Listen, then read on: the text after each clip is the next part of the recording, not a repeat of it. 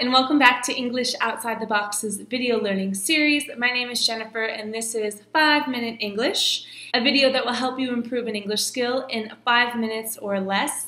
Today's focus is going to be pronunciation, specifically word reductions that are common in English. So word reductions are words that are reduced when they are used in conversational English. So this will be helpful for you to not only communicate more like a native English speaker, but it will help you understand native English speakers that you talk to in person or when you watch videos. So some common words that we'll be reducing today are going to be the words and the pronouns them, him, her, and the modal can. So we're going to be reviewing what these words sound like as an individual word: and, him, her, them, and can. However, when we say them in a sentence combined with other words and sounds, they don't sound like that, so I will help you differentiate them. Are you ready? Let's go. Let's take a look at the words that we said we were going to review in today's 5-minute English lesson. We're going to again look at and, them, him, her, and can. On the screen, you'll see the words and sentence examples in black, and in red, you will see the sounds and the pronunciation of what they will be and what they should sound like in a sentence. So when we say the word and together in a sentence, it will just sound like the consonant n. Them and him are going to have the same sound in a sentence, because we're going to remove the initial th for them and h for him. So notice that the context is going to be incredibly important here to know which word we are saying.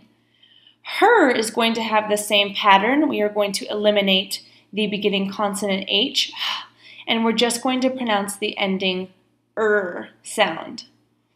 The strong form of can, an, has that short a sound, very nasally in American English. However, the weak form in a sentence is going to have more of a short I, kin sound. Let's take a look at these sentence examples together. Number 1 with and. I went to the store for fruits and veggies. Fruits and veggies. Fruits and veggies. Try and repeat it after me. I went to the store for fruits and veggies. The next example, I'm going to call him after school. Call him. I'm going to call him after school. I'm going to call him after school. Try to repeat it again after me. I'm going to call him after school. Good job. The next one, I have combined 3 words. All of her is going to sound a little bit like the name Oliver. Take a listen. John gave all of her friends a ride with him. So notice all of her is Oliver. We're cutting out the H, sound. A ride with them, with them. Try to repeat it after me. John gave all of her friends a ride with him. And the final one, can, with the weak form kin. Taking a look at the example, she can go tomorrow, but Taylor can go today.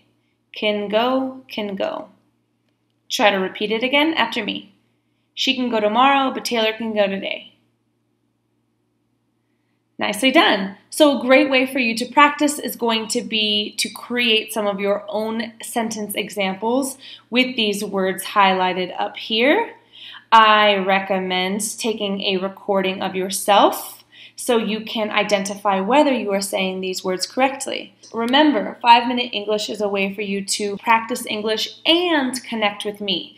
So you can take a video and upload it on Facebook or Instagram and tag me at JenESL760. You can send me a message on the blog. The link is below this video in the description section, or you can just send me a quick email and we can talk a little bit more about your pronunciation skills. Jen, ESL760 at EnglishOutsideTheBox.com. Either way, I hope that you connect with me and have learned a little bit more about American pronunciation in this 5-minute English video.